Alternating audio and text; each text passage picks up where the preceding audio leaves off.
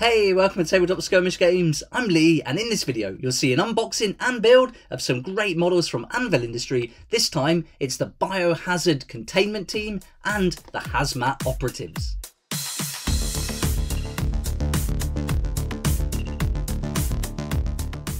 A massive thank you to Anvil Industry for sponsoring the channel this month and sending out another great package. This time it's the Biohazard Containment team and the Hazmat Operatives.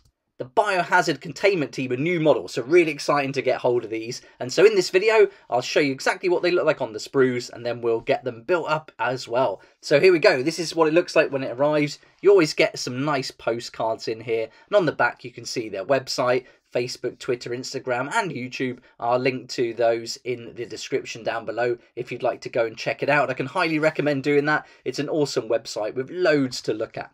But here we go, here's all the good stuff. So let's get rid of these what's-its and we'll have a look at the sprues and everything included in today's parcel. I'm really excited to get these built because they're going to be perfect for the Astra Militarum, this Biohazard Containment team especially, but also for my new zombie game. I'll be using the Hazmat Operatives in that. And so the Hazmat Operatives were models that have already been available, so it'll be good to see a nice comparison here in the video. So there we go, that's all the contents of the box. Let's have a look at them individually, and we'll start with the Biohazard Containment team. So these models are really militaristic, going to look awesome. I think in the Astra Militarum, you could certainly use them as proxies for veterans, that kind of thing, because they come with shotguns. So I think that's really nice. But the great thing about them all is you get the different legs, the different torsos, arms and heads, and you can piece them together however you like. And we've got the bases here. That's optional. You can choose not to have the bases, and you can even just buy the torsos. That's one great thing about their website. But here's all the components we need to put together our containment team. Here are the legs. Let's start with those. So these are the 5 poses standing up, and they're all different, so that's really nice. Each model is going to have its own unique pose, which I think is really important, but some great textures here. They do a great job sculpting these, and yeah, they just look awesome. All the different folds in the material. You got the vents on the back, as it's a hazmat kind of team, the containment team, so that works really nicely. You've got the armour on the chest plates, which I think is really well done. And then on the back, you've also got those tanks too. So superb details. Then the arms, they match nicely, obviously, with all the materials and the folds. And the hands are perfect. Really, really well done. Then the gas masks, these are your more modern military style. So you could leave these as a kind of team that goes in and takes out the enemy in hazardous situations and toxic environments. And here we get another one. This is kneeling down now. So this will be your 6th operative.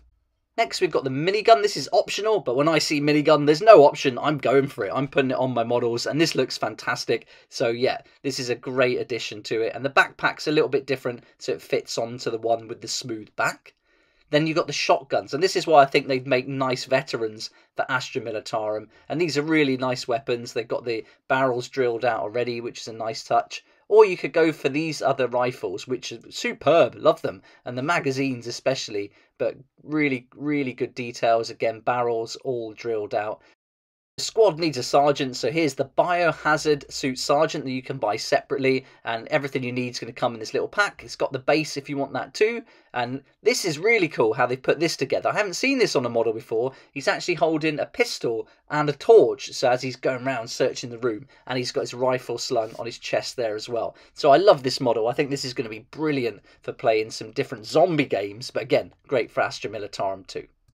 Now let's look at the Hazmat Operatives. I've just sped it up here as I get them out of the packet. But these are the ones that existed before. We're going to get a nice set of 5. You can still get these, and there's a great price at the moment on their website if you want to take a look. And these are going to have different helmets. And these are your more kind of typical hazmat suits, I guess, which would fit in really nicely with the zombies. But the weapons and accessories in here are phenomenal. I think they're some of my favourite accessories I've seen for a while. Here's the 5 different poses. Again, you've got 5 separate ones, so they're going to be unique, which I think is really important. They got pouches on them instead of that armour, and you can see these are a little bit bulkier too. On the back, you've got the tanks, and one's got a double tank, which will work out nicely for the flamethrower that we'll see later on.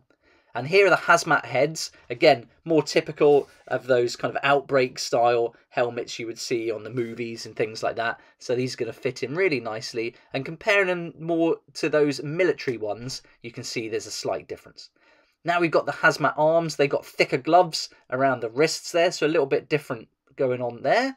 And then we've got our shotguns. These are pump action ones, which look brilliant, really nice detail, and a flamer with extra backpack too.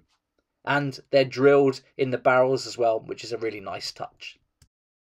This is my favourite sprue, the Hazard Environment Equipment. You've got a crowbar, and if you want to take one of these and add them to some other bits from the regiment line, you could make James Reese from the Terminal List and have that axe, which I think is awesome. But all these little components are going to play really nicely into my new game, so I'm very excited. So let's get them put together so you can have a look at them when they're fully assembled. And with any of these resin models, I just use my regular clippers, trim them off as close as I can to the feet, and then also get all the little components off. Now there's a great guide on the Anvil Industry website that tells you how to prepare your models. I like to use a little blade just to trim them and get rid of all these excess pieces, but they tell you clearly exactly what to do with this resin, and you don't often have to scrub it either, so that's a really good feature. You can literally glue it together and paint it without having to worry, so worth a read there. Again, the link's in the description below. So once I've scraped off all the excess parts of the feet, I look for any seams and mould lines, but to be fair, I couldn't find any on this one. And then I take a little file and I just run it along the base of the feet, and this helps for that glue just to get a really nice solid bond on the base. Very gently just rub that along flush with the bottom of the feet.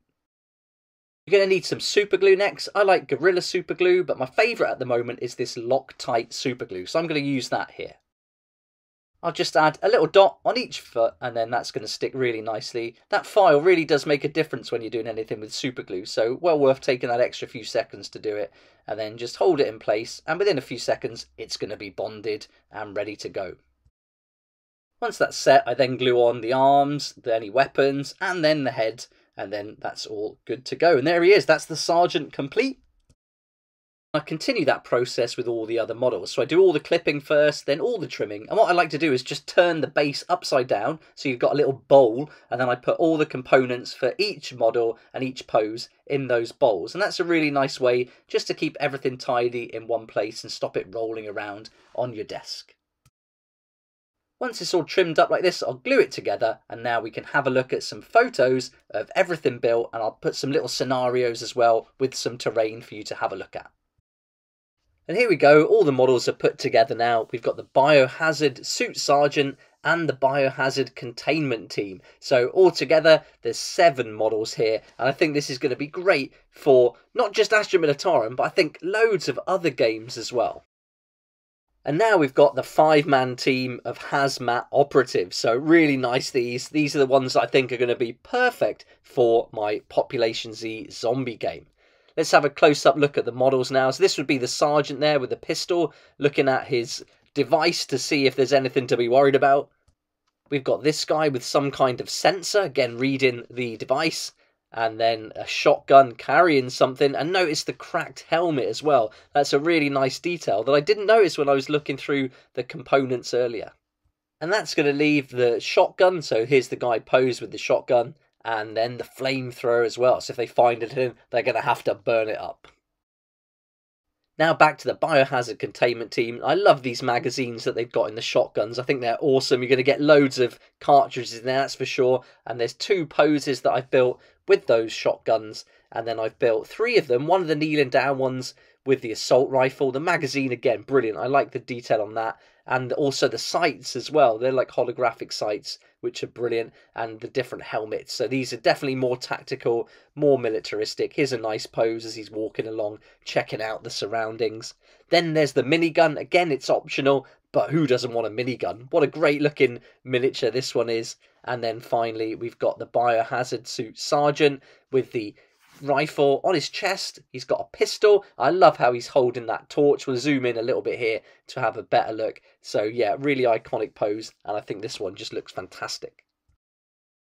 I bet you can think of loads of ways you can use these in your skirmish games, so let me know in the comments section below what game you think these models will be best for and what you'll be proxying them for, maybe in Warhammer or some other kind of game like a zombie game or something like that. So let me know down below. But I've got a great idea with these guys, with the Hazmat Operatives, as if they're checking civilians as they're moving through different zones after a zombie apocalypse, and then you've got the more militaristic guys behind the gate guarding it in case anyone wants to rush through. And so yeah, you'd certainly get taken out with that minigun. But these two out at the front here, I think this is going to be really great when they're all painted up. It's going to look awesome, and I think some scenarios can definitely be had with these models. A huge thank you to Anvil Industry for sending out these models and sponsoring the channel this month. It's really awesome of them, and I can't wait to get these painted. They're going to fit in perfectly with two projects, my Astra Militarum build that's still ongoing, and also my Population Z new game. So these two sets are going to be spot on for that. Can't wait to get them ready and feature them on the channel or painted up.